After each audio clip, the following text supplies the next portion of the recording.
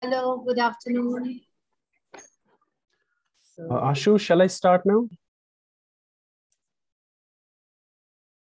Yes, you can start.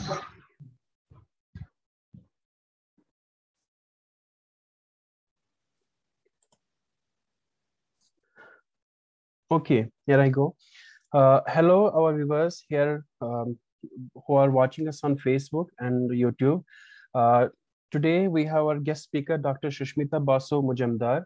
And before I introduce her, the chair for this lecture will be Professor Seema Bhawa. This lecture is basically a series of lectures organized by the Department of History, University of Delhi. Our speaker, Dr. Sushmita Basu Majumdar, is currently a professor in the Department of Ancient Indian History and Culture, University of Calcutta. And she specializes in early Indian epigraphy and numismatics. Her research interests also include the history of medicine and surgery, and the history of early Indian religions, especially in relation to Ajivika and Shaiva traditions. Her publications include From Hindu Kush to Salt Range, Mauryan, Indo-Greek, and Indo-Scythian coin hoards, co-authored with Osman Bioparachi. Money and Money Matters in Pre-Modern South Asia. This book is co-authored with S.K. Bose. And in 2016, Professor Sushmita Basu published Barabar and Nagarjuni Hills, a biography of twin sites from Patna. In the same year, she published from Calcutta, the Mauryas in Karnataka, and she has also published Select Early Historic Inscriptions, Epigraphic Perspectives on the Ancient Past of Chhattisgarh, co-authored with Shivkant Bajpai. She has been awarded numerous international research fellowships, including Lovick Memorial and Niall Curtman Fellowships in London and Royal Numismatic Society Fellowship. She has worked in museums across the world, including British Museum, Bibliothèque Nationale, Copenhagen Museum, Sri Lanka National Museum, Bangladesh Museum, among others. Today, Professor Majumdar will share her research through an illustrated talk titled Looking at the Empire from a Regional Perspective, the Mauryas Revisited. Okay, ma'am, please go ahead. Thank you so much for those kind words, which most of it I don't deserve. Thank you so much for inviting me for this lecture. A very good afternoon to all my colleagues in the University of Delhi, in the Department of History, and my dear students and those who are listening today. It's really indeed a pleasure for me to talk on the Mauryas, because this is a subject which is very close to my heart. And if I may be allowed to share my screen, just give me a moment so that I can just quickly share it. I hope all of you can see my slides. Is it visible? Yes. Yeah, thank you so much. Just give me a moment. Yeah. So I'll be speaking today on looking at the empire from a regional perspective, the Mauryas Revisited.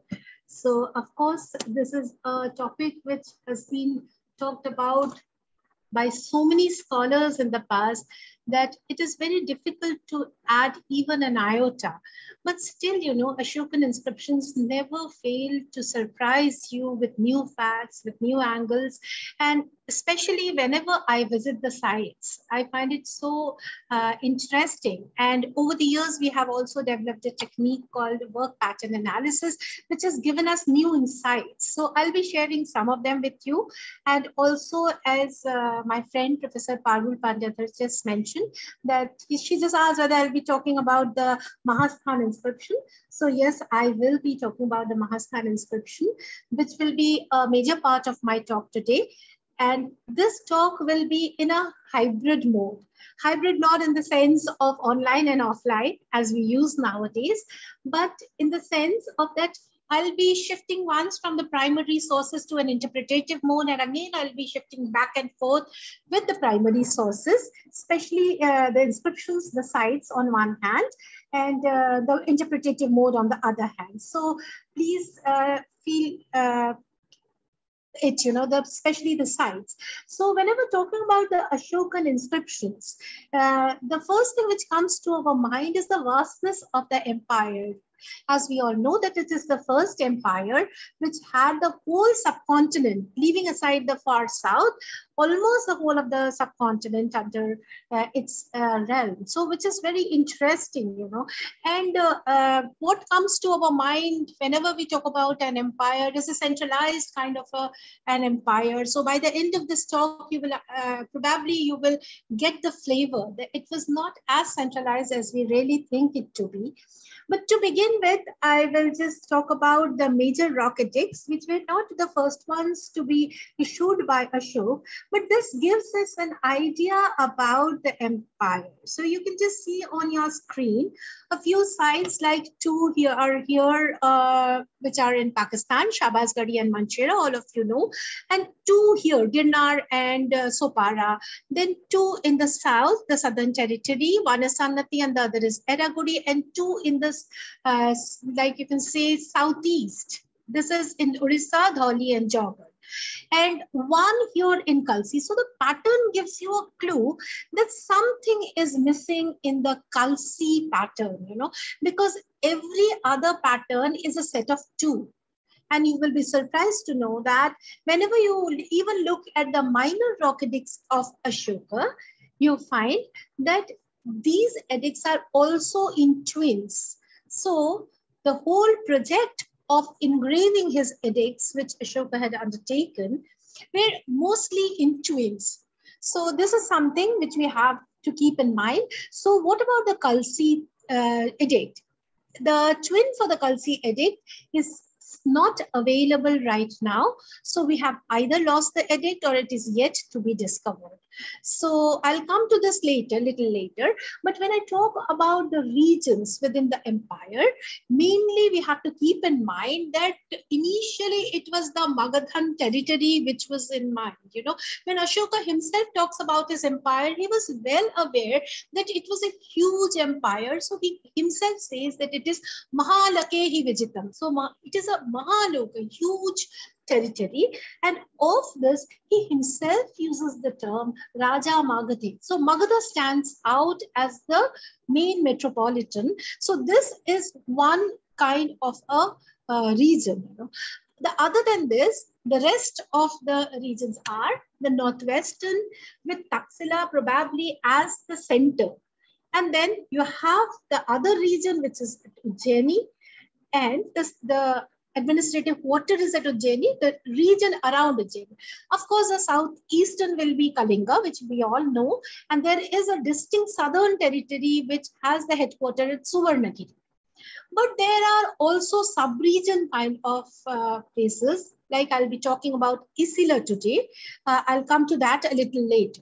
But what I was just talking a few minutes back, that is how Ashoka himself mentions that he is Raja Magadhe. So he is the king of Magad. So this is something very interesting, Though he talks about a Mahalake, that's a huge territory, he himself talks about Jambudvipa, but at the same time, in one of the edicts, he also calls himself Maharaja Magadhe, which is important. We all know about Devanangriya, which is the epithet of Ashoka, but his name definitely was Priyadarshi, as even in the Greek and the Aramaic edicts, we find the term Piodases and Priyadarsh. So this is something very interesting, that how we have lost the name Priyadarshi from our memory, as we had lost Ashoka totally from our memory. And it was in 1915 when we first came across the Maski edict, which names Ashoka. Maski is in the Dingsur Taluk of Raichur district in Karnataka. So it was for the first time in 1915 when C. Beeden came across this inscription, which is on your screen. And after looking at this inscription, in the first line itself, we had the name Ashoka. So all the inscriptions were connected to Ashoka. All of you know this. And the others are also in Karnataka, which have the name of Ashoka. One is in Mittur in Karnataka, And the twin site for Nittur is Odegala. Here also we have the name of Ashoka. And rest of the edicts, which are more than 180, have the name Priyadarshi. So definitely this is a very big clue that we had lost this name from the memory later on. Even when Rudradaman issues his inscription in 150, like 2nd century CE, by then the whole memory of Priyadarshi was lost. Only what was remembered was Ashok. So this is the time when the Buddhist Avadana literature was circulating, and they had made the Buddhist ruler Ashoka so popular that Priyadarshi had gone out of the memories of the people. And the 4th place where we get the name Ashok is in Madhya Pradesh. So it is very interesting that all the 3 names or 3 edicts where we get the name of Ashok are in Karnataka. Only one edict is in Madhya Pradesh, and Karnataka is something very interesting, because here we have at least 50% of the edicts, which are the minor rock edicts of Ashoka. Now, coming to this site of Nittur, something for the beginners, I would like to mention that the minor rock edicts are the first edicts of Ashoka to be issued. And here in the minor rock edicts, it is only for the southern territory that Ashoka mentions that the second, Ashoka gets his second minor rock edict engraved. So the second minor rock edict is not for northern India. So in the first minor rock edict, which is found from Nittur, here he talks about the whole world, Savapathavayam, that is Prithvi, the whole of the Prithvi. So the context of this Prithvi is interesting, which we even find during the time of the Guptas, where the Gupta rulers mentioned Krishna Prithvi, Jayarthena. So this whole empire as a Prithvi is a context which is also found in Arthashastra. But when we look at Arthashastra, it is from Himavat to the sea. So this context is not there in the Ashokan inscriptions. It is kind of a Chakravarti Kshetra, of course, but not from Himavat to the sea. It is almost the empire. That is, it is equal to the geographical connotation of Jambudvipa, which he was alluding to when he was talking about the whole Prithvi. So what is the context of this Prithvi? He says that get all my minor rock edicts engraved throughout the empire, throughout the Prithvi, the whole of my empire. So one of the regions with which I would like to begin today is the northwestern region, that is Taxila. Though I will briefly mention this region, I will not elaborate on it, but this region of Taxila was very, very important. Though here in the northwestern segment, we also have Kandahar, which is again one of the most important sites. But still, when we look at the major rock edict map, we see that Shabazgadi and Manchera are very close to Taxila. So here, this is the center where we are getting the 2 major rock edicts. So what comes to our mind is probably the geographical conditions, the environmental conditions in Kandahar were not that congenial. So they had the center here somewhere around Taxila. So from here, they were actually controlling it. And the northwestern region stands out because we all know about how Chandragupta Maurya had taken it in lieu of 500 elephants from the Greek successors, of Seleucus. But what again is very interesting is that there were so many non-monarchical powers who were already present, about whom we know from the text of Anemi and others. So these powers, these non-monarchical powers were already present in this region, and like the Malavas, the Oxydracois, so on and so forth. But, there is a total absence of these powers in the Ashokan inscriptions. But again, in the post-Mauryan phase, we get these powers who are having their own small territories. But in the Ashokan inscriptions, we only get the site of the Yonas and the Cambodians. So I'll come to this towards the end of my talk, but just mentioning this, I would move on to the southeastern territory of Kalinga. So from the northwest, now I am moving to the southeastern territory of Kalinga. And we have 2 major centers. One is Dhauli, in Odisha, and the other is Jawgad. So the ancient name of Dhauli was Tosali, and the ancient name of Jawgad was Samapa. And we all know, I'm not going to repeat this, how he had defeated and conquered Kalinga after he has past 30 in his 13th regnal year, But the victory over the Kalinga region raises a few questions which I would like to raise today. See, this annexation of Kalinga to the Mauryan realm resulted in the maximum expansion of the empire, because after this he gave up war. So this was the last victory. But the question which comes to our mind is, if Kalinga was the last territory which was added, then what about the southern territory? Because Ashoka himself mentions that this was the Avijita territory. So this was a fresh conquest, and this territory was not within the realm of the Mauryas. So, of course, we know that the Nandas had already under their control, they already had Kalinga, because the Hathigumpa inscription of Kharavela mentions this. Now, this Kalinga, if it was not within the Mauryan Empire and Ashoka was the first to conquer it, then how they were controlling the southern territory of Suvarnagiri? And this was already this was already under the Mauryans. We know this.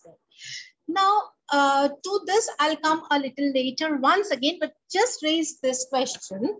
And I'll come back to the territory, to the site of Dhauli, where you get this elephant. Now, when you go to Dhauli, you will get to see this elephant. But this is a picture which is courtesy the British Library, and this is how the site of Dhauli looked like initially, though this yellow color is something which I have added the highlight, because how the surface was prepared to engrave the inscriptions is something very interesting. So they had prepared this surface initially, the yellow surface initially, to engrave the inscriptions. So rock edict, here we know that at Dhauli we have rock edict 1 to rock edict 10, and after that 11, 12 and 13 have been omitted, purposefully omitted, and we all know the reasons for omitting them, because he did not want to remind the people of Kalinga about the Kalinga war. And then again comes rock edict 14.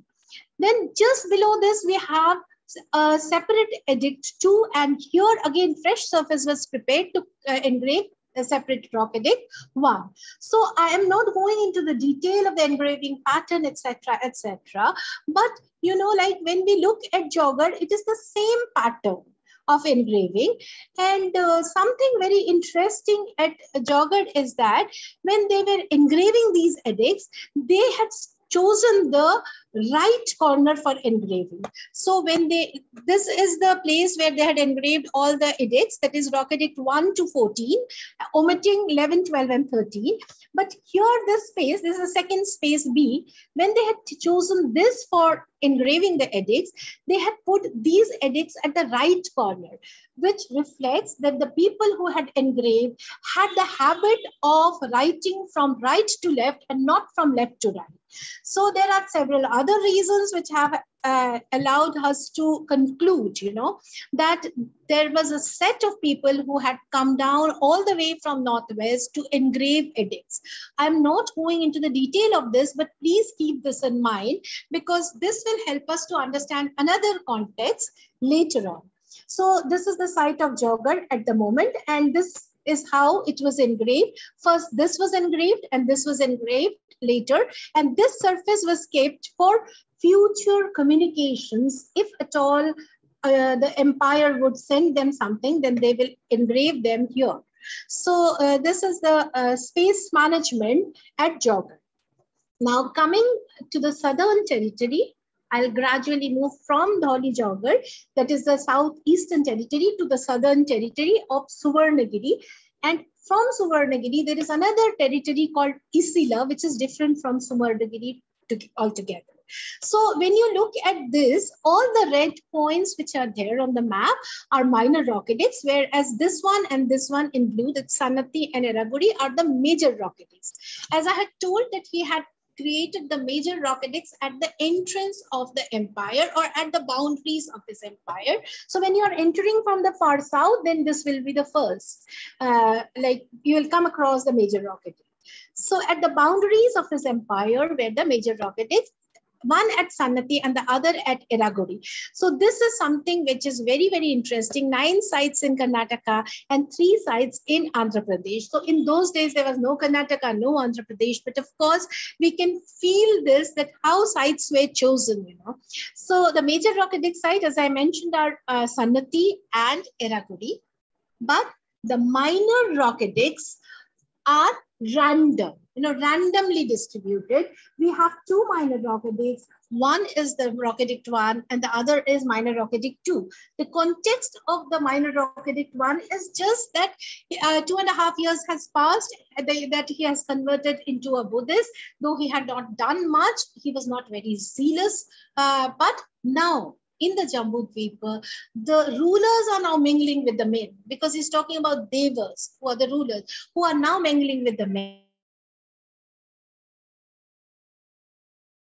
Has now taken a zealous effort to just propagate Buddhism. This is there are 3 kinds of edict. One is a long, lengthy one is a medium version, and the other is a very small Sankshipta version. So 3 different versions of the minor rocketics are found.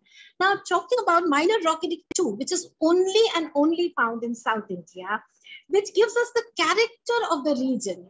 It is like it's an addendum basically. So minor rocketics 2 is of 2 types. Initially, minor rocketics 1 was engraved. In another boulder, minor 2 was engraved. At times, we find both of them together, so merged into one. So, of course, these will be later on. So, here we see that he mentions that how these are to be executed, how the transmission is to be done, the administrative hierarchy, and also, there is no Buddhist overtone in the minor rocketics 2, but we get 4 categories of people. One are the Brahmanas, then the elephant riders, the clerks and scribes, the riders of chariots or the 2-wheelers kind of. And so here, what is very interesting is that these are the people who are disseminating the edicts, So they would have been in charge of record keeping as well. So he was trying to create a set of local officers or for administrative purposes in the Southern Territory. So Southern Territory is a place where he introduced a new language, that is Prakrit. At the same time, he is introducing a new script, that is Brahman. So the Brahmanas and the Acharyas, who are actually coming from North India, are trying to understand the societies and trying to create apprentices. So he's calling the Antevasas, who are the pupil, who are going to learn. So what he stresses upon is that you have to know the ancient usages and customs. So that is Purana Pakiti. So how you have to learn by a kind of an interaction, and out of these people only, he would have selected a few who would have been the orators and narrators of the edict at each site, because Ashoka had an orator at every site to read the edicts.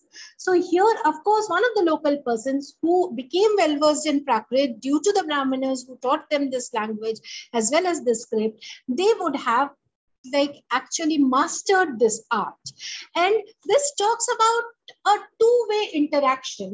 It is not a 1-way transmission just coming from the empire. And yeah, so from the empire perspective, when we are looking at this 2 major rocketic sites, one is that of Sannati and the other is that of Eraguri. So what we find is that Sannati stands out, because this is the only edict in the whole subcontinent which is on a freestanding stone and engraved on either sides, on both sides. So none of the Ashokan inscriptions are engraved. Yes, is there any problem? Am I audible? Yes, ma'am, you're audible. Arjit. Oh, yes. Thank you. So when you look at Sannati, then you find it's a freestanding stone. Here it's there on your screen, and it was found on the in the Chandralamba temple, and this deity was actually sitting on it, and the roof of the temple collapsed, and the deity's hand got broken, and when it was taken out to be replaced by another goddess, this is one of the Saptamatrikas which preceded the deity. this is the one, this is the DT on your right. The hinge of this icon, actually the sculpture, was placed in the Ashokan inscription like this, you can see here, and the DT was sitting on the Ashokan inscription. So it was a chance discovery. And finally, we find that there are 3 generations of DTs, you know, the Saptamatrika first, and then this Kalika, and finally this modern DT here. And the inscription is right now kept in Kadaganahalli, in the site of Kadaganahalli. But what I would like to stress upon is that you have inscription on this surface as well as on this surface, both the either surfaces. On one side, you have rock edict 12 and 14. So this gives us the clue, which just are immediately one after the other. This gives us the clue that rock edict 13 is missing from Sannati. So the question which arises here is rock edict 13 is the edict which talks about the Kalinga war and the remorse of Ashoka. So you can understand that by skipping this at Sannati, the ruler was trying to communicate something, you know, because the omission of this edict itself, the silence talks a lot, you know, it is quite vocal. The silence, that the omission, which is a silence, it's very vocal because there should be some reason why he omitted it at Sannati, because Sannati is not a part of Kalinga. So definitely we know from the other edicts where rock edict 13 is found, other versions, that here he talks about the remorse which was due to the Kalingan war, and how thousands and lakhs of people had died and some were deported. So probably the people who were deported from Kalinga were placed in this region of the southern territory.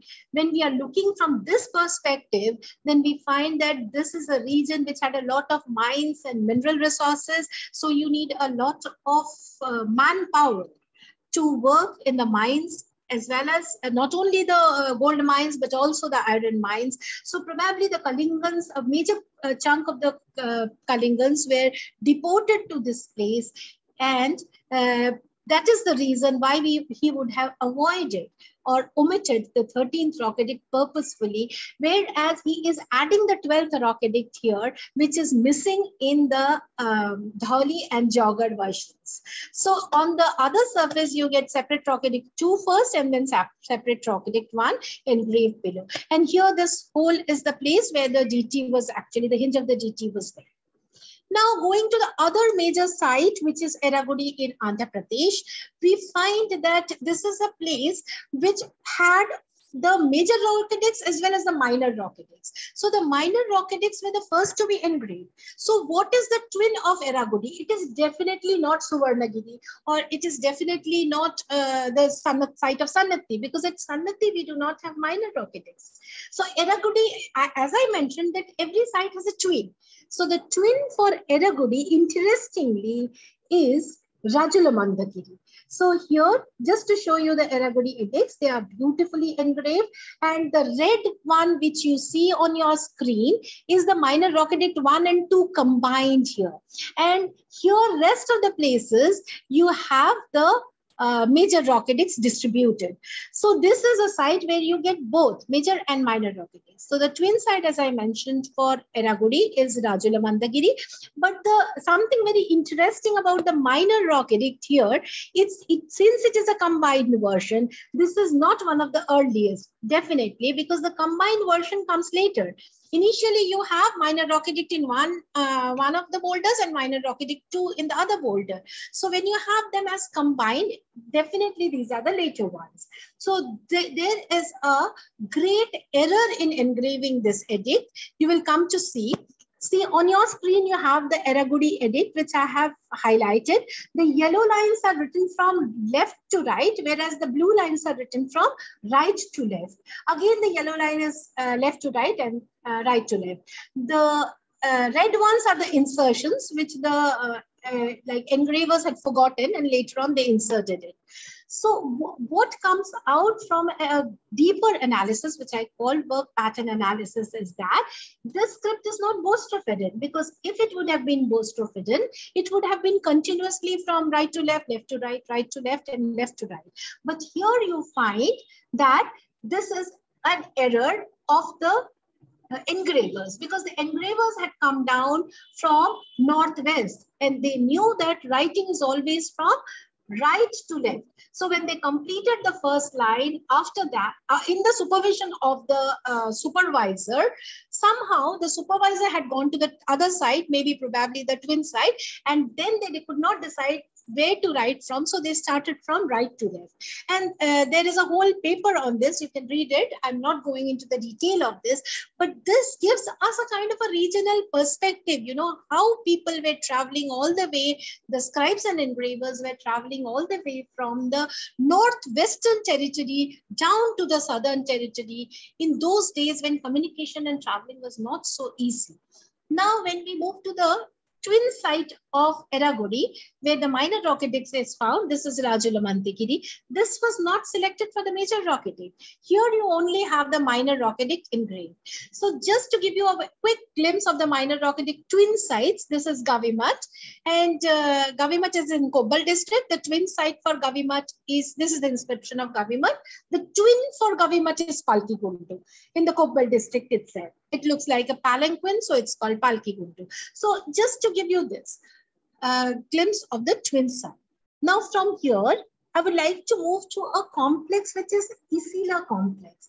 This is separate from Suvarnagiri. The name Suvarnagiri itself gives us the clue that it is the mountain of gold. So, you know, like this is the area where gold is found. So the Isila territory in Suvarnagiri, Ashoka had placed his heir apparent, that is Aryaputra. So the Aryaputra was sitting in Suvarnagiri. But when you look at the southern territory, when you look at this region itself, you know, you find that not the material culture had not developed compared to the other regions, though this was under the Mauryan control for such a long time, but you do not find much development here. So it was only the policy of extraction from this region, but in return, nothing much was being done. Only though he talks about Purana Prakriti, exchange of knowledge and how to do things and social exchanges, but still when we look at the material culture, we can definitely see that there is no development or very little development in this region. Now, Isila, as I mentioned, is the end of the territory. It's the Anta. So Ashoka is one of the rulers who is very conscious about his border and borderers and even the neighbors. So here we find that the Aryaputra is writing a new inscription and he is asking for like some kind of advice from the empire to tell him how to execute it. And this is being done by one of the scribes who writes a whole note that how to do this. So initially he writes that a message that go to the Isila territory, meet the Mahamatras, greet them, ask them good health, and then tell them that Devanang Priya Priyadasi has sent this message which is to be engraved. Now then follows the message. So this means that the initial message, which was a verbal message and not to be engraved on the rock surface, got engraved by mistake. And not only this, it has at the end portion, it is authenticated by the scribe who signs off saying that it is being written by the Lipikara. Now the Lipikara is the scribe and not the engraver. So the scribe who drafts the whole inscription. So he has to authenticate it. Until and unless he does that, the inscriptions will not be engraved. Now, what is very interesting here is that he signs off in Kharoshti. All of us know this, and I will be showing you this. There are 3 sites in the Isila complex. The first is the site of Jatinga Rameshwar here on your screen. Here you can see the scribe had signed in Kharoshti, which has been engraved by the engraver. Can you please mute your microphone? Thank you. there's a feedback coming actually. So at the end, the authentication is both in Brahmi and in Kharoshthi, which gives us the clue that the scribe was also from Northwestern Territory. Excuse me. Now, in the Isila complex, other than Japinga Rameshwar, we also have the site of Brahmagiri in the Chitradurga district itself. And here also you have the same thing, that is the name of the scribe, Chapada. His name is Chapada. And the third site is Siddhapur. So here, instead of having twin, you have a triplet. Now, here this Ashoka never allows anybody to write the name other than Karuvakis and Tivaras, whose name he had engraved himself. He had given this permission to. But other than that, you do not find the name of any administrative officer, any Mahamatra, or even his chief queen engraved on any of the inscriptions. So you have seen how by mistake the name of Chapada had actually stayed in this. And a whole group of engravers and scribes had come all the way from Northwest. It is also proved by the in the site of Chunar, where you get a lot of Kharoshthi letters which the engravers or which the stone cutters had engraved. Now, when you are looking at the empire from the southern territory, as I had mentioned, that the governor in charge was the Aryaputra, and you have a lot of gold mines here, the iron mines and other minerals for which the empire was actually interested in this. Not much material development had taken place, as I mentioned. And there is another very important point, that Ashoka had arranged a whole setup where the Mahamatras from Taxila and Ujjaini, that is the northwestern region, and the central region, that is Ujjaini, will travel every 5 years. They have to take a tour every 5 years, and this is a tour of inspection.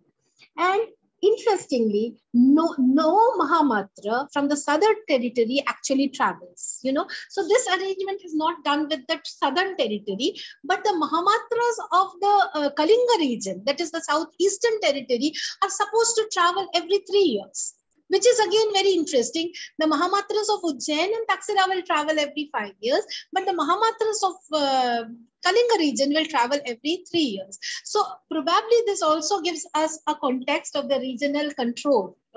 And I will come to this later if there is a question or if anybody has any query. But for the time being, I'm saving some time for Mahasthan.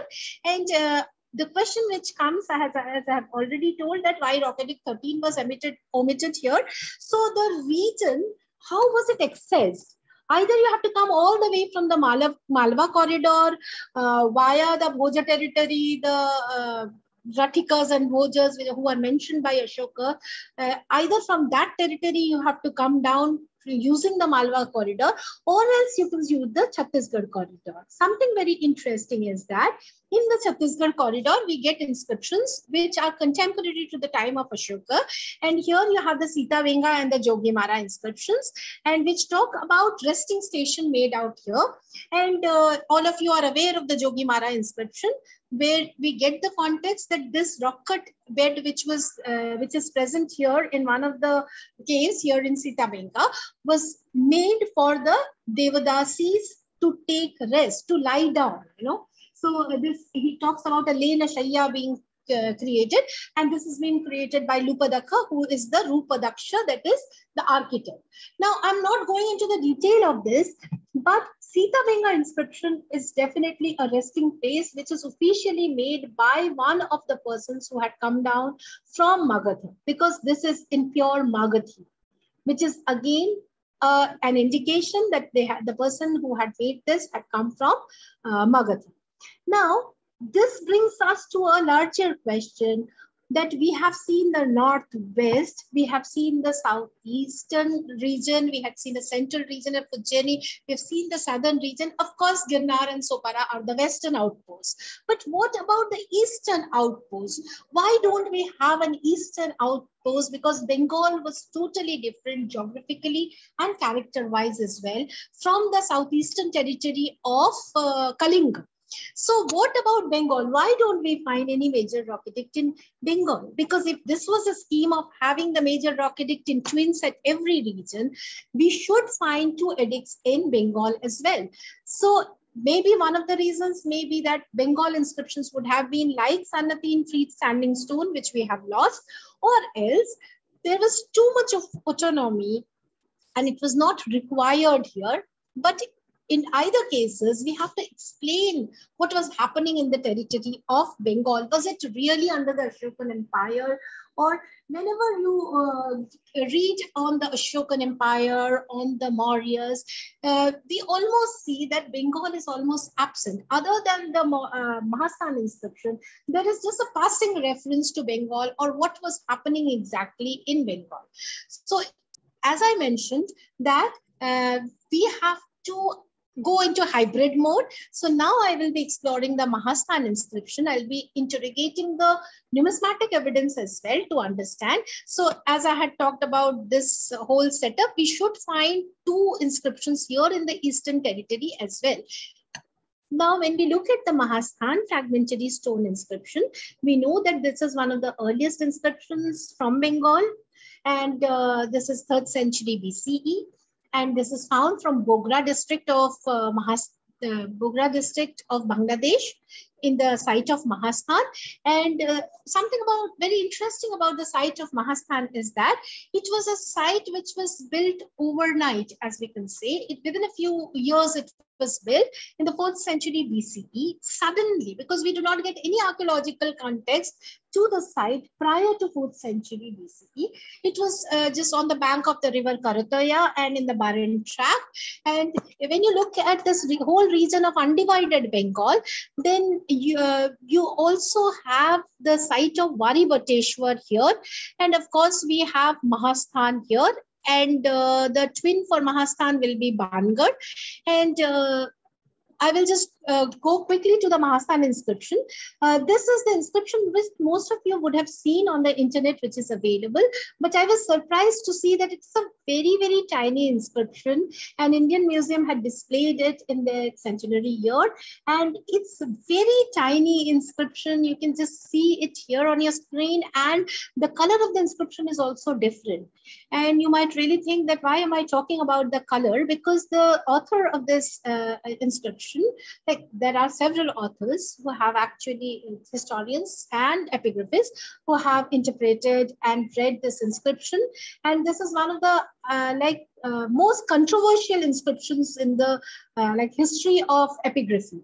And Bhandarkar, who had actually read it for the first time, mentioned that it's on hard limestone. So, but the question arises, is it hard limestone or is it sandstone? Who had actually verified that it's a hard limestone?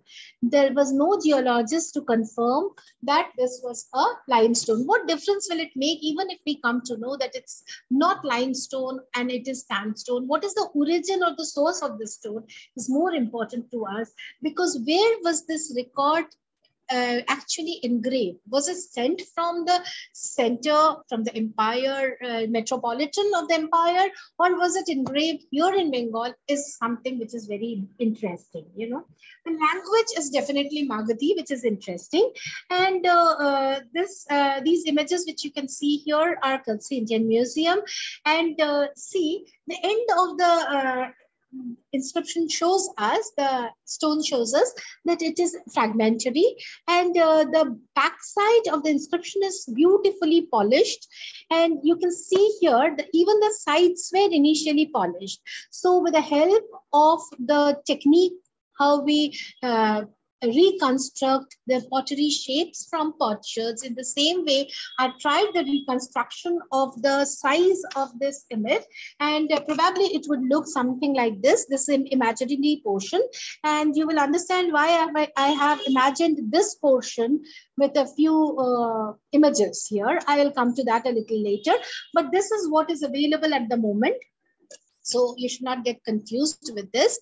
And here, this was discovered by Bari Fakir in November 1931, when already the excavations had ended. You know, this was not found in the excavated context. This was just found by a It was a chance discovery, and it was acquired by Mr. G.C. Chandra, who was Superintendent Archaeological Survey of India, and he acquired it from Bari Fakir for the department, and he sent it to the Calcutta office, and then finally the decision was taken that it will be sent to the Indian Museum.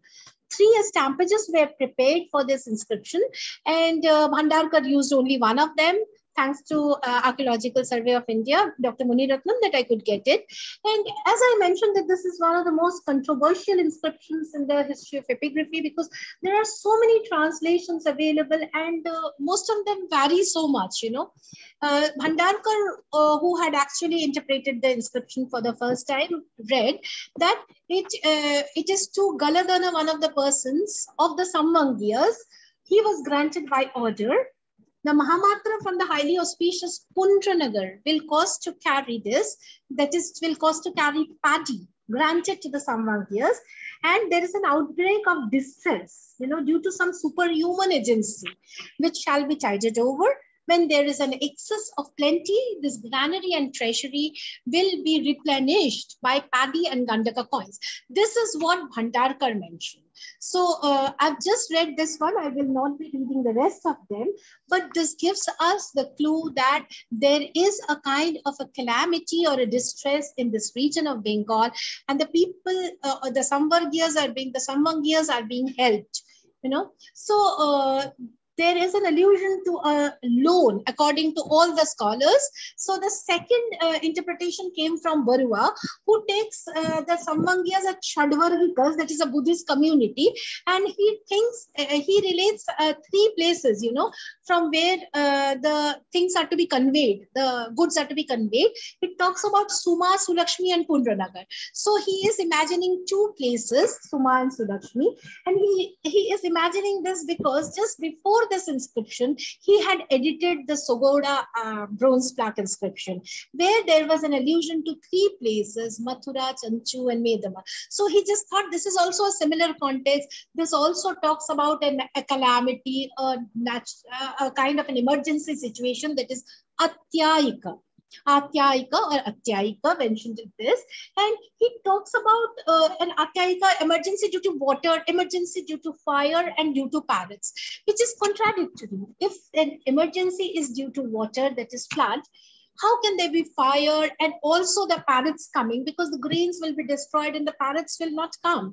So where was this actually coming from? There are more interpretations by scholars like Bongalevi, who talk about sesame seeds and firewood, etc., etc.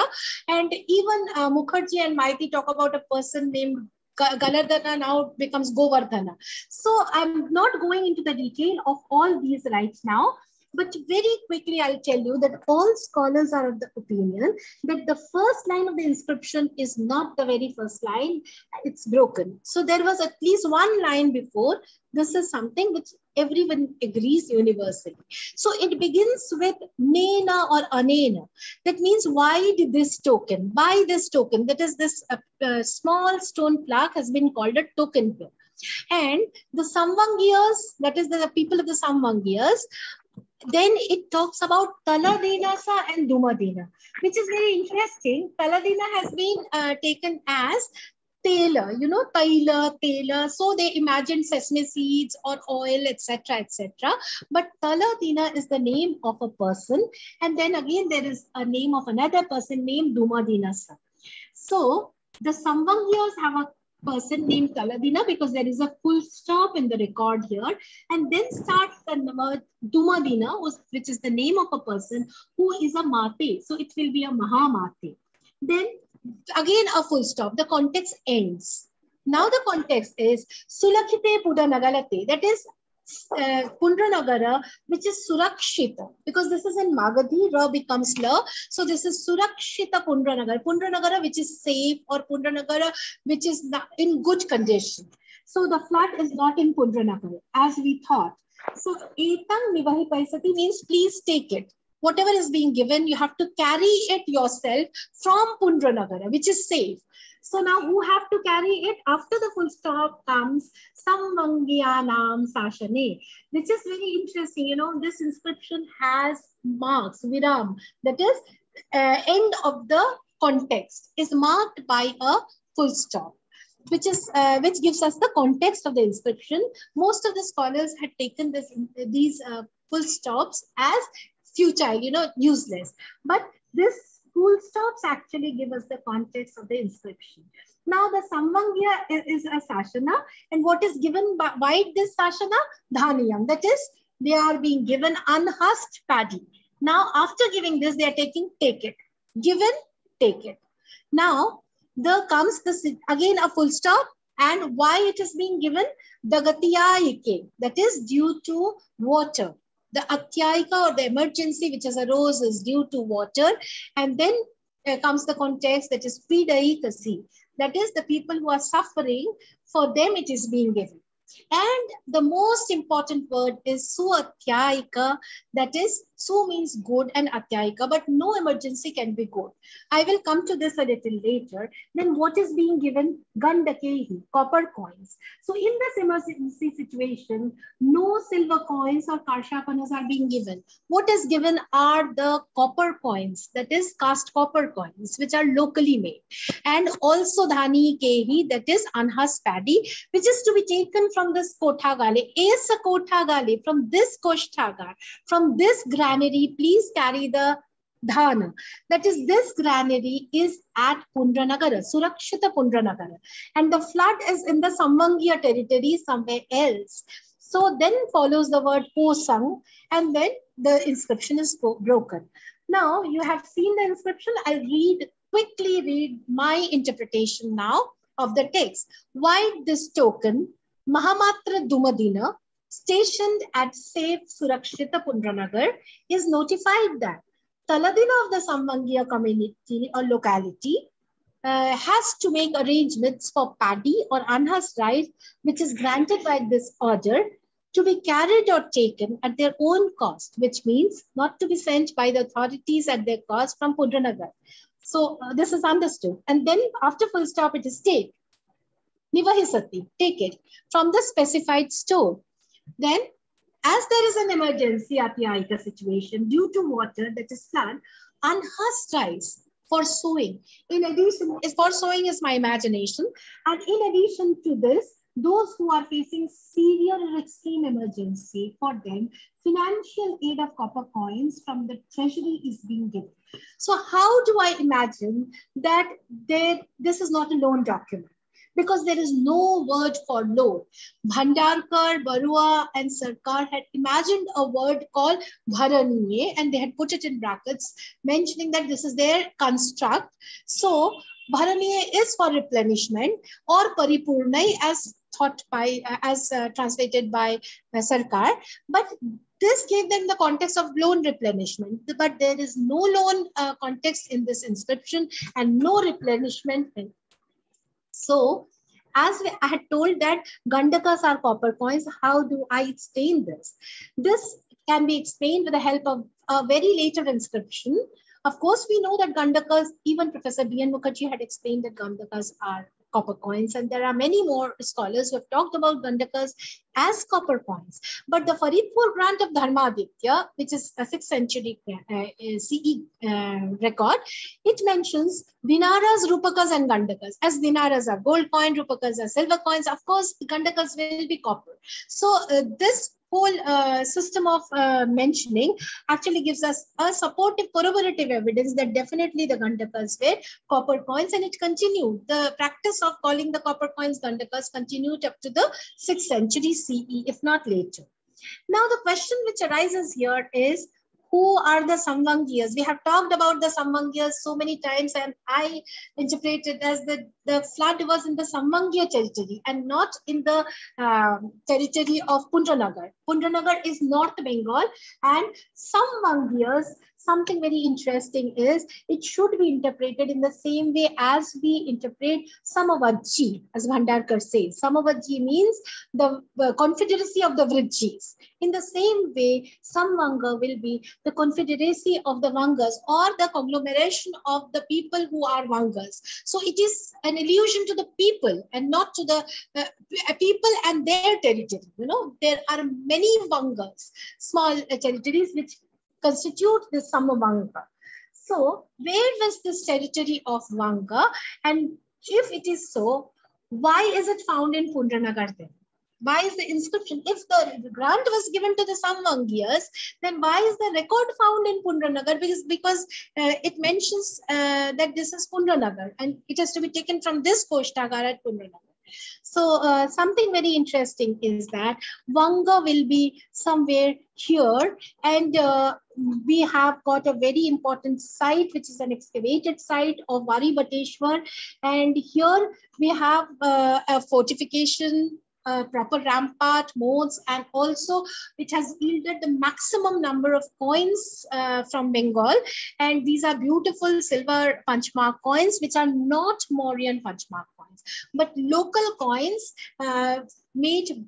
local coins which are used by the people of this Vanga territory. You know, these are not found from Mahastan, neither are these found from the other territories like Bangar. It is only found from the site of Varibateshwar, which shows that Bengal in those days was not a single unit. It was divided into several small regions and several small sub-regions. And you can see the cultural context very distinctly here on the coins. You have lobsters, you have fish and hook, and there are only 4 punches on the coins, which shows that these are local punchmark coins and not Mauryan punchmark coins. So the region of Vanga had a different system of coinage for themselves. So the numismatic evidence shows that this was a different autonomous space which existed in parallelly in the Mauryan territory.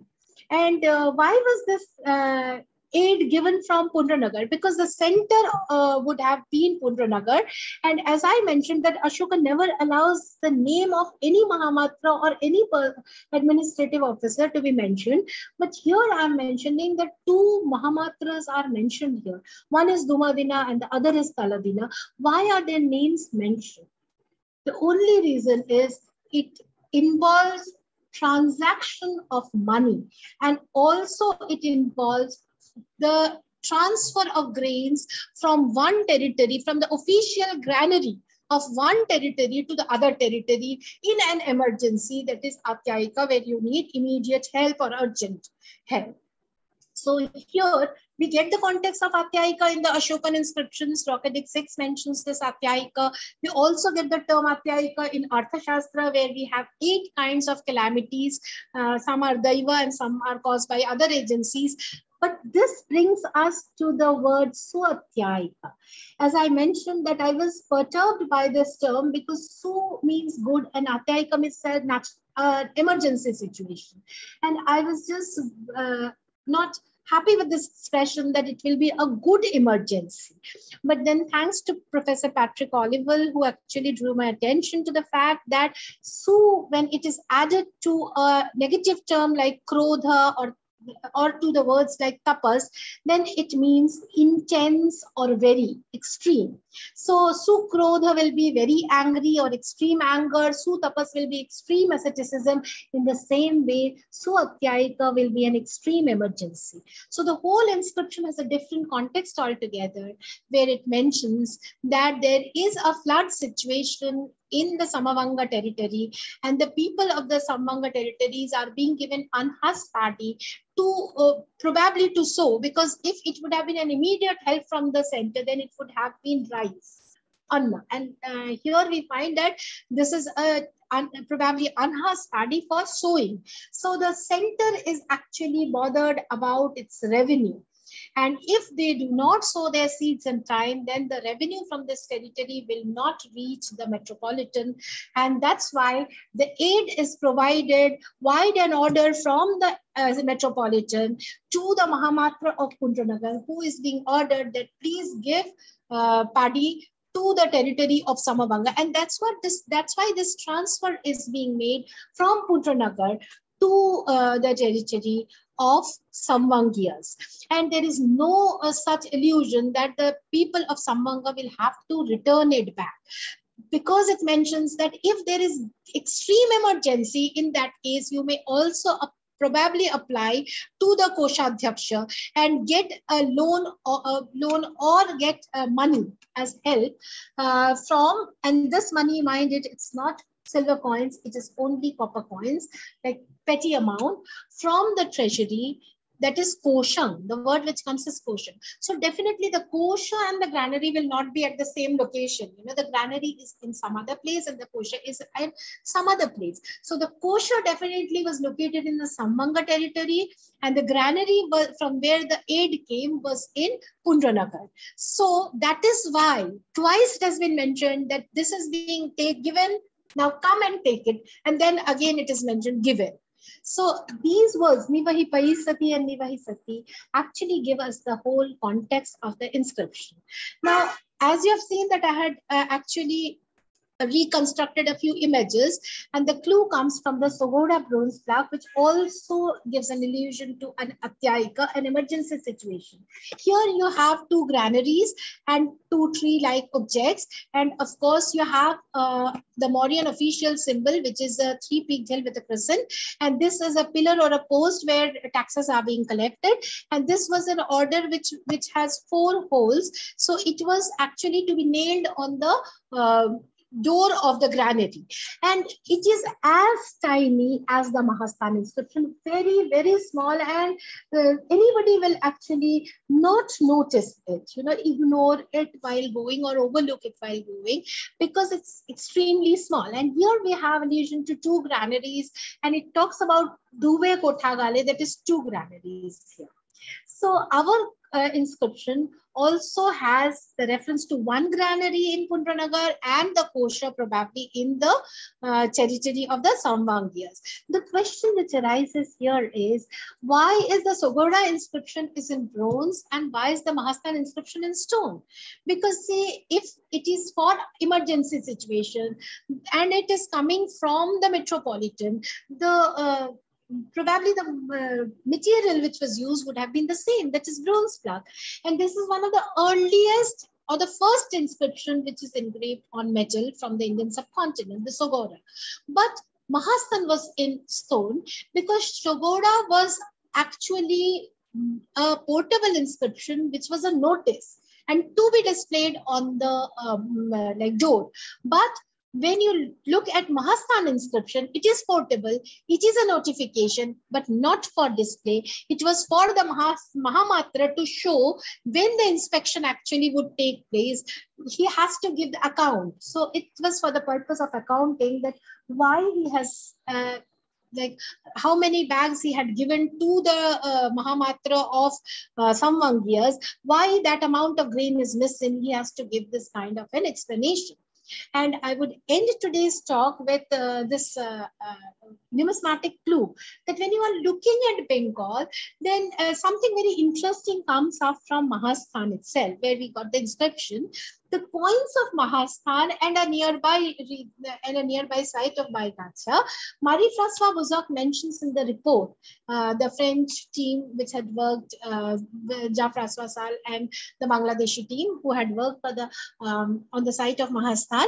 In their report, Marie-François Bozoc and Alam, they mentioned that the Mahasthan coins are very less in weight, though they are Mauryan coins, but they are less in weight, which is something which is very disturbing. You know, they are Mauryan coins which should have been Karsharpana 3.4 grains, but their weight varies from 2.1 to 2.7 grains, which is unique, in fact, this is not found elsewhere.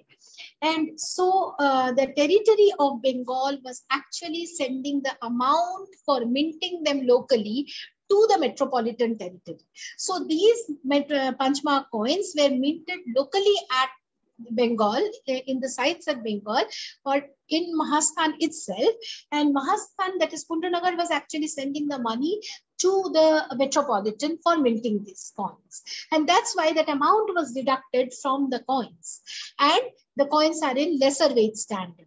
This amount, which was also given from other territories, this was adjusted by not reducing the weight of the coin, but adding of more alloy to the coin and reducing the silver. So this clue comes from Arthashastra, where Kochilya mentions that coins can be minted elsewhere, that is anyatra. The term which he uses is anyatra. And if they are issued elsewhere, then you have to give a certain amount, you know. As I had mentioned that the coins of Mahasthan range from 2.1 to 2.5 grams, and Baigacha are 1.7 to 2.9 grams. So the concentration level of the coins is very less, you know, it comes to 2.41.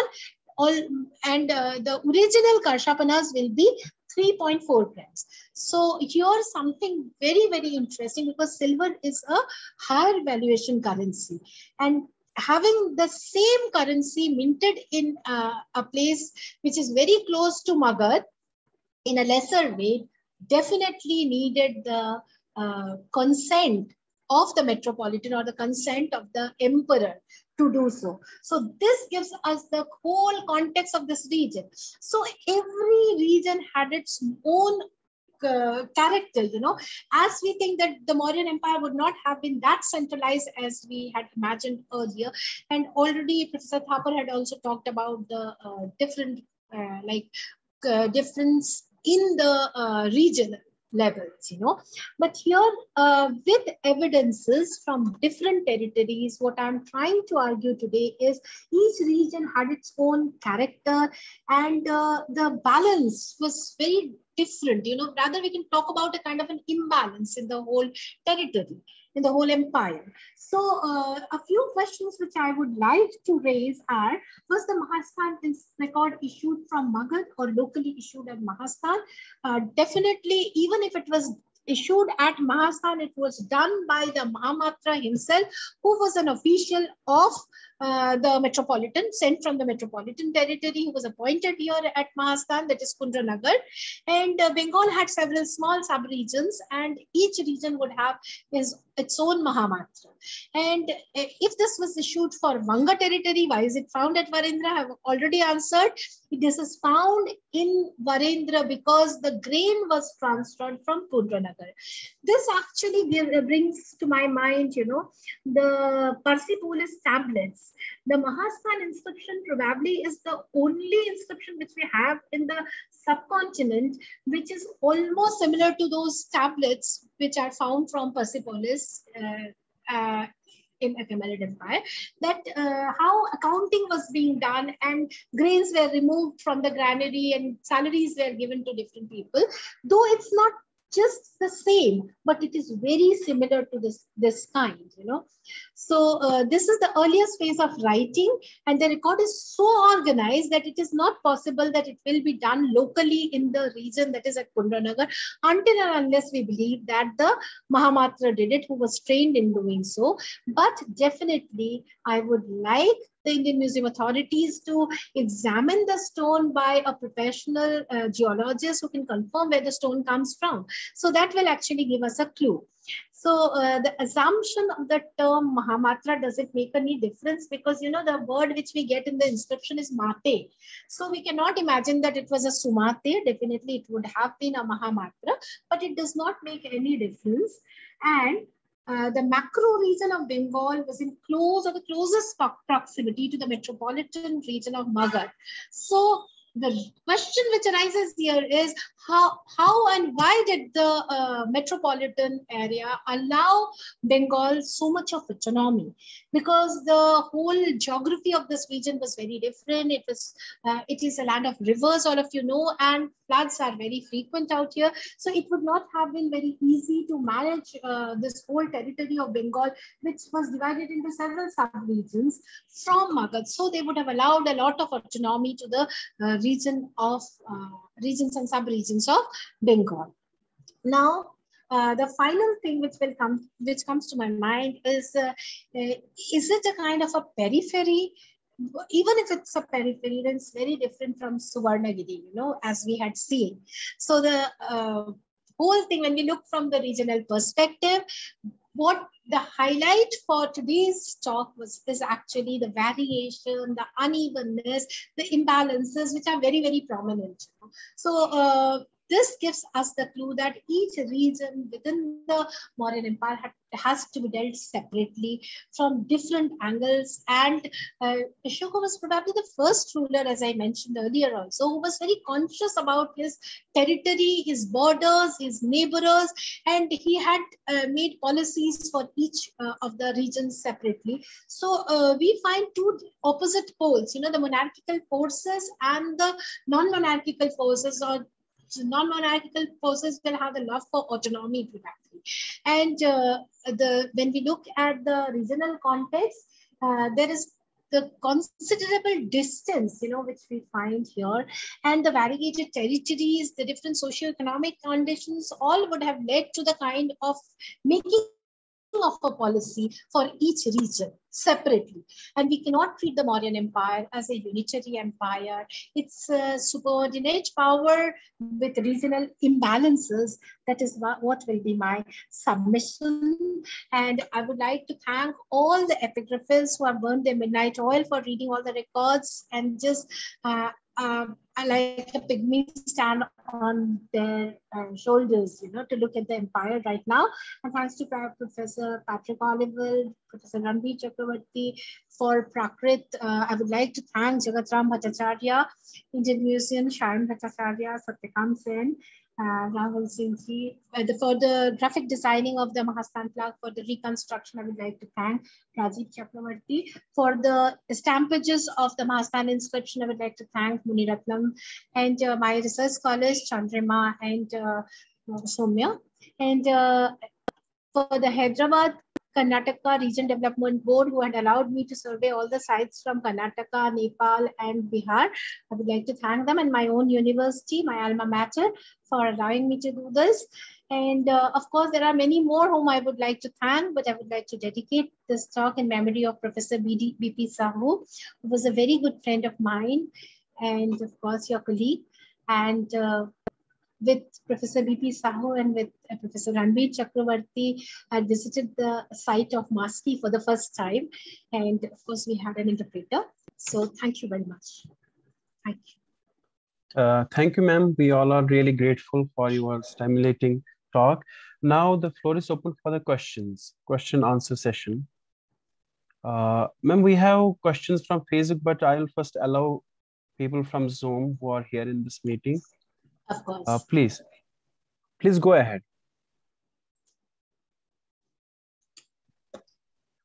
No, I think that there are a whole lot of very pertinent questions by Dr. Shiva Aruni from Facebook. So why don't you begin with them? Okay, ma'am. Ma'am, the first question is by Shiva Aruni. Do you agree that Swarnagiri referred in the Ashokan edicts was Sannati? This is the first. Ma'am, shall I do it one by one, or I should do it in at once? Second comment is, how do you evaluate? I'll take Professor Aruni's questions together. Can you just put all the questions by Professor Aruni together? Yeah, Dr. sure. Aruni together. How do you evaluate and comment on the research and statements of Professor S. Sitter on the Ashokan edicts and contribution of Ashoka to the Southern language and script knowledge?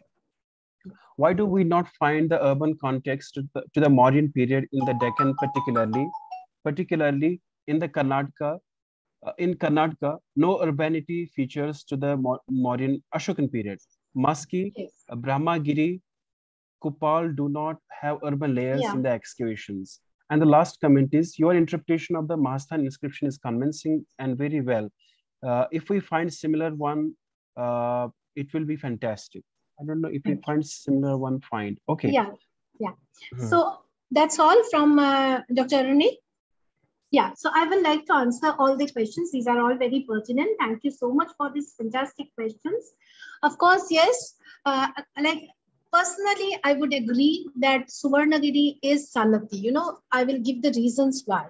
Even Professor Setter believed that Suvarnagiri was Sannati, and you had probably most of you have seen the small documentary film which we had made on the southern sides of Ashoka. And if you have not seen, I would request all of you to go to YouTube and see it, because you'll get to hear Professor Setter, who is no more with us, and what a fantastic scholar he was, and of course Professor Ranbir Chakravarti, Professor Shimali, and others also you will be able to hear, and BP Sahu as well. So Suvarnagiri, according to Professor Setter, was also the Sannati because, you know, you only have two major sites of major rocketic site. One is Eragudi and the other is Sannati.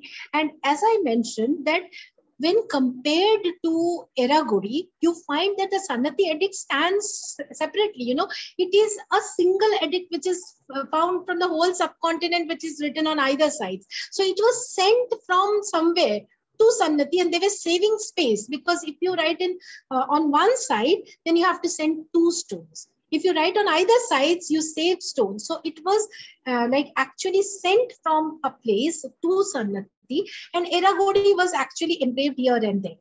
And Eragudi, as you have seen, when you are looking at the minor rocketics, Eragudi has a minor rocketic which is full of errors.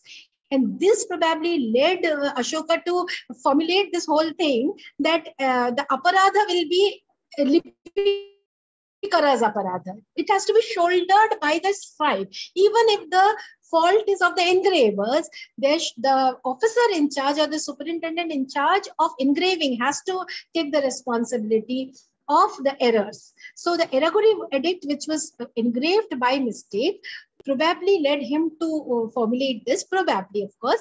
But coming back to this point, you know, why Suvarnagiri? Because it is closest to the mines, you know, because it is an allusion to gold mine, you know. So the Hatti mine is located very close. And of course, for Professor Setter's view, I agree with all his views, you know, about the southern edicts. And only for the single thing which I do not agree is about Chapada. Because Chapadas, as my research shows, that rather our research shows, because it's a team, that Chapada's inscription was engraved by mistake. His name was engraved by mistake. If at all Ashoka would have come to know that a scribe is mentioning his name, he would have never allowed, you know, this to do this thing. So only for this part, I agree with the rest of the things. And about the urban context, you know, that is what I mentioned, that the southern territory does not have any material development. You do not find any development because the policy was that of extraction, just having that territory under them. And that is the reason why Aryaputra was placed here. And not much was done to improve the condition of the territory, though Brahmanas were sent, Acharyas were sent, because you are imposing a script, you are imposing a language, you are imposing your customs to an alien territory. So a group of people were sent, but definitely no development was actually done from the center for the southern territory. So that is my submission. I hope I have answered all your questions. Any other question from other people? Thank you, ma'am. Yes, ma'am, there are 4 more questions from Samita Haldar via Facebook. Is it possible to issue edicts in Bengal by Ashok on terracotta plaques? Those we have lost due to weathering, etc. I would also like to know the position of northwestern area in modern territory, its role in administration. If you kindly elaborate, would be helpful.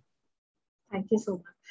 Thank you so much for this interesting question. Of course, yes, I believe that following Monica Smith's work, you know, Monica Smith and team, the way they have worked on the Ashokan inscriptions, how they have tried to show that what are the probable sites from where we can get inscriptions in future.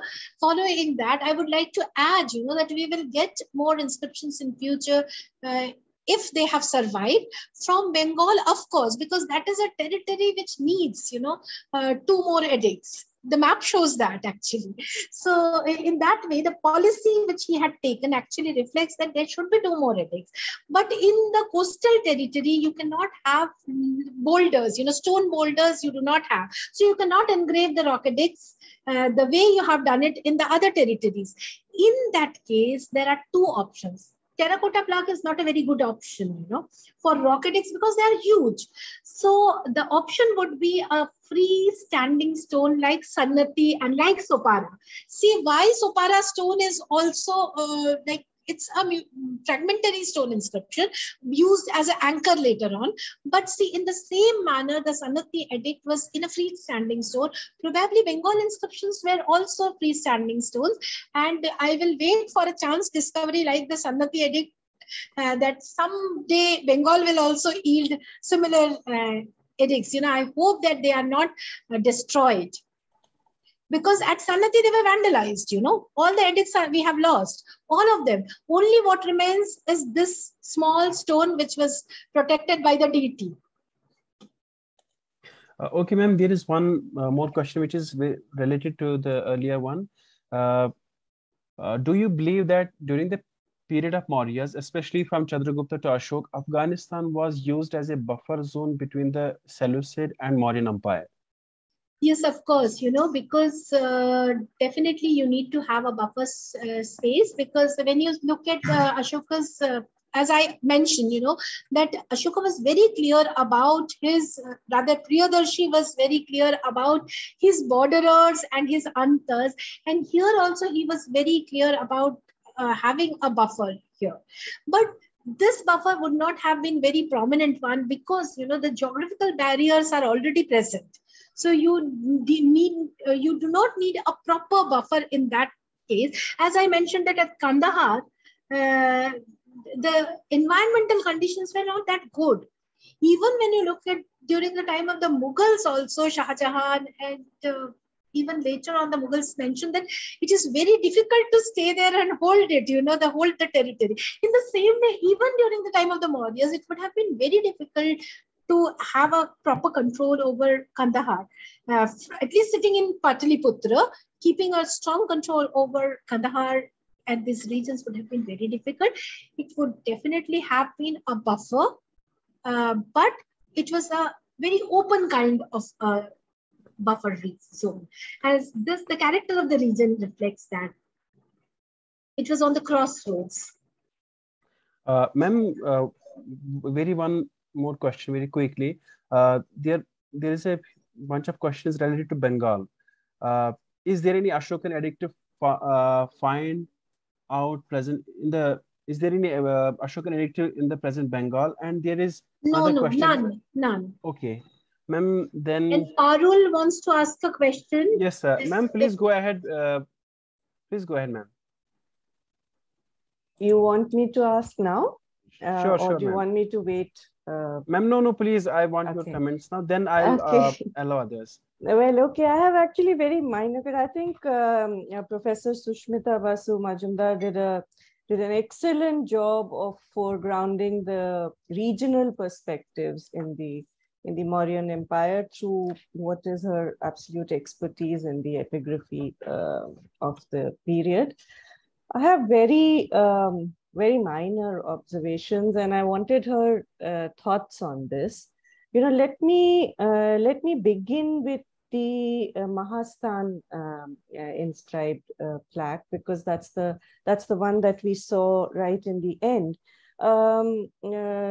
Sushmita, if I may call you Sushmita. Yeah, please. Okay, so Sushmita, one of the things that I was thinking about, that since the word Sulakhite in the Mahasthan inscription is so central to the identification of the territory of the, where the emergency actually happened, would you consider Sulakhite to mean Sulikhite? Would that be possible, or does it not go with the overall interpretation? It will not go with the interpretation, and none of the scholars have actually taken it in that way, because either they have taken it in the context of Sulakshmite, that is giving auspicious, Pundranagar. So as an adjective of Pundranagar, they have mentioned it as Sulakshite. So Sulakshite also will not be very like the same meaning, auspicious or showing good signs. But here the whole inscription is in Magadhi. So in Magadhi, Ra becomes La, like Raja becomes Laja. So the probability is that of Surakshite, and not safe Pundranagar, but a well-fortified Pundranagar. You know, because the Mahasthan has a very interesting fort and a rampart and wonderful structure. So it is probably the fortification, the fortified structure of Mahasthan, which is actually highlighted here. The Surakshita Pundranagar, well fortified and well protected, safe Pundranagar. So that is why the granary is located here, and the public granary, minded, it is the emperor, like you can say the empire's granary, the official granary, which is located here. So that brings me to the granary, Sushmita. The Sohagaura, inscription with the motifs on top. Now, for a long time, architectural historians have interpreted the two symbols of the of what you call the two-tiered granary structure as representations of two shrines of temple. The Sohagora inscription with its motifs actually is used as one of the numismatic evidences for a two-tiered structure. We have other evidences. So my question is that in the inscription you mentioned that the two granaries are specifically mentioned. If that is so, then that needs to be removed from the analysis Parul, of the evolution of early temple architecture. Parul, I would really request you to do that, because you know the inscription is very clear. I'll send you the like my book is going to come next month probably, so you can just have the whole inscription there, and it actually talks about Ete Duve Kothagalani, that is two Koshtagaras, and additionally it says Tri Garbani, that is three-tiered, not two-tiered. And the photograph is also that the representation is also of a three-tiered structure, not a two-tiered. So it has three tiers. Okay. So but the interesting, Tighavani. Tighavani actually is the word, which is Tri Garbhani, three-tiered. And of course, this is definitely a granary, you know, definitely. So these Koshtagaras are also shaped like temples. So as far as Champa in Vietnam, the Koshtagaras are shaped in the same way as the temple. So there again, I mean, its usage may not be wrong in terms of form, but it needs to be corrected from a Prasada Vimana to a Koshtagara. Definitely. So that, I mean, let me not eat up too much time, but I have two very quick questions and then others really need to speak. So the other thing that really excited me was the mortise hole on the Sannati rock edict, where then, you know, with the tenon, the deity goddess is fitted. Now, that is completely unique. So is it an afterthought? It's happening a couple of centuries later? Is the rock edict slab being used later? That is something that needs to be considered, that it may not be part of the original. Parul, I have an answer, very quick answer for this, you know, because see, there are three generations of goddess. The reason for showing that was this, that initially it was a Saptamatrika, and later you have seen that it's a 7th, 8th century sculpture, which is the second sculpture on which this was sitting. On the Ashokan inscription was placed as a Vedi, you can say. And they had cut this hole to put the tenon. So rather the hinge kind of a thing. But the thing is that till 7th, 8th century, the Ashokan inscription was available at Sannati. And that's why they could reuse it, you know, and they had completely forgotten about the Buddhist context of the stone, because the Vedikas are supposed to be one of the most purest stones which have to be brought, you know. So it was a dressed stone which actually allowed them to use it as a...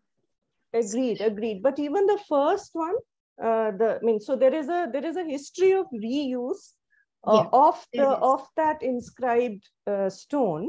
Inscribed Mauryan stone. Even the Saptamatrikas cannot be of the Mauryan period, because we don't. They are not. So they are not. All later thrice reused. Yes. You know, in my book, this Mauryans in Karnataka have spoken about this. You know how they have been reused and several times reused. And then the final one, which is the omission of Rock Edict 13 in Sannati, and the omission of Rock Edict 13 for very obvious purposes in Kalinga. Now, that same Rock Edict is omitted in Sannati. Would you attribute it to orders from top down? Say orders given by Ashoka to deliberately omit it in Sannati? It has nothing to do with the migration of artisans or anything. You know, scholars were actually thinking that the Sannati edict, the draft of the Sannati edict probably came from Kalinga because that was a contiguous area. So that's why Rock Edict 13 was omitted. But now when we know that Rock Edict 12 was included, we know that it did not come from Kalinga because in the Kalinga region 12 was also missing. So, you know, the orders came from definitely the central draft store, and the work pattern analysis, which we have developed now, and you can see on Academia, I have all my papers. This shows how the central store was sending the drafts to the regions. So this is a kind of a communication process which we have developed that who even in the most interesting thing is, in very few words I'll mention that the Mahamatra of Dhauli and Samapa either went themselves or sent a person individually to write the edicts. You know, both wrote it down separately. So there were two scribes. We will actually assume that if two sites are very close to each other, we will save the cost by sending one person to engrave two. But this is not so in the case of Nittu, Rudegolam. It is not in the case of Eragudi and Rajul Mandagiri. Every site has a different engraver, set of engraver and set of supervisor, you know, so scribe. So this shows that the control was very strong from the center while he was sending this edicts. So the project of engraving edicts itself is very interesting. You know, I'll write a project report on it one day. Thank you. Thank you so much for everything. And I think let the others ask questions. Thank you, ma'am. Before I allow Ajit to go ahead, I have one brief announcement to make that please stay tuned with us for the next talk. I'm making this announcement to all our viewers that there is another lecture coming up next week. Please, details will be shared through our departmental website. Please visit our website, departmental website. Okay, Ajit, go ahead. Am I audible? Yes, you are. Yes. Yeah. So, ma'am, firstly, thank you. It's really great to see you back, you know, and I mean, it's you were always the way you spoke in the class, just we felt that same, although we are miles apart from each other, but then still I would, you know, convey the sentiment that I have, so to say. So what I wanted to, you know, ask was really that how does, you know, Ashoka, I mean, in his whole construction of the, you know, concept of his, you know, empire building or Jambudweep, so to say, I mean, how does he view that? I mean, is it just as what Monica L. Smith would likely, you know, likely let us believe that it's just a you know, it's an empire where it's, you know, of a connection or a connecting node between different imperial nodes, like you were mentioning of Suvarnagiri as one, or where the Mahasthan inscription, that as the second one. So how do you, you know, how do you look at this entire process of, you know, Ashoka, you know, trying to carve out its empire? Is it just, the fact that you were mentioning that the autonomous spaces had, you know, a very, you know, different way of existence, which was not incongruous with the, you know, metropole, so to say. So how do you view this entire process, ma'am? Is it with line with Monica L. Smith's work of loosely administered terrain, or is it something different? Thank you, Arijit, for this question, interesting question, and your kind comments. First of all, I would partially agree with Monica's idea of this, because, of course, yes, that is what I was just trying to show through the primary sources, because very few people have taken the primary sources as evidence to show that how the degrees are varying in the regions. So now we have both numismatic and epigraphic evidences joining hands to reflect how things vary from region to region. Even for Taxila, I have a lot of arguments, but definitely this 1 hour is not enough to talk about every region. But definitely it was a single empire, a single structure for Priyadarshi. I would refrain from calling him Ashoka, though it was also his name, but he would have preferred calling him Priyadarshi. So Priyadarshi is his name, as he says, Priyadasi Naam Raja in the Pangurari Edict. So here, the empire was a whole, you can say a single unit, which he had in mind. And he was very conscious about the hugeness, the vastness of his empire, because in Rock Edit 14, he himself says it's Mahalake He Vijita. So it is huge, and the varied regions, their differences, all these he was aware of. And that is the reason why we are finding these regional variations in the dialect, regional variation in the writing of each edict, So this was done to suit the needs of that region. So even the omissions, mind that the omissions are very important instructions to us who are epigraphists, to understand silences and also the whispers of the inscriptions. So that way, it was a loose control over some territories. It is not I cannot give a generalized statement that it was either a loose control or it was a very centralized, but definitely it was not as centralized as an empire should be imagined. But he had varied control over the regions. So it was loose control in Bengal. It was more autonomy given to Bengal in comparison to Suvarnagiri territory, or in comparison to the Western territory, where the control was much more strong. So, Ujjain was much more stronger, Taxila was. So it's simply by calling them periphery will not solve our issue. So it's not a metropolitan core periphery. Simple formula is not going to work for the Ashokan Empire. We have to rethink. And that is why, that's the only reason why I say that I'm trying to revisit the Mauryas through this, just raising the questions. What is the degree of the control of the central control over each region? That varies. So it's separate for each region. So it's not that simplistic. So one has to look at it region by region. So now we have the regions, and very soon that's going to come up. I'll share with all of you. Thank you, ma'am. We are really grateful. Ma'am, we are really grateful, but there is we are running out of time. We have a lot of questions, but we feel really sorry because we don't have too much time now. Thank you, ma'am, and we are equally thankful to our seminar committee members who have taken up all their responsibilities.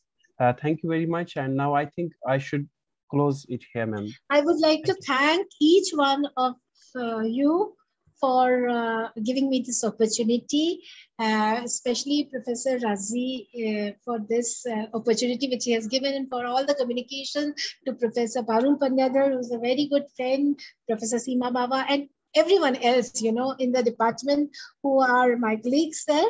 So, and all my dear students, thank you so much for listening, and everyone who's listening in Facebook and YouTube, thanks to each one of you. I'm sorry I couldn't answer. Please text me. I'll definitely try to answer your queries. Thank you so much. Sure, ma'am. Thank you.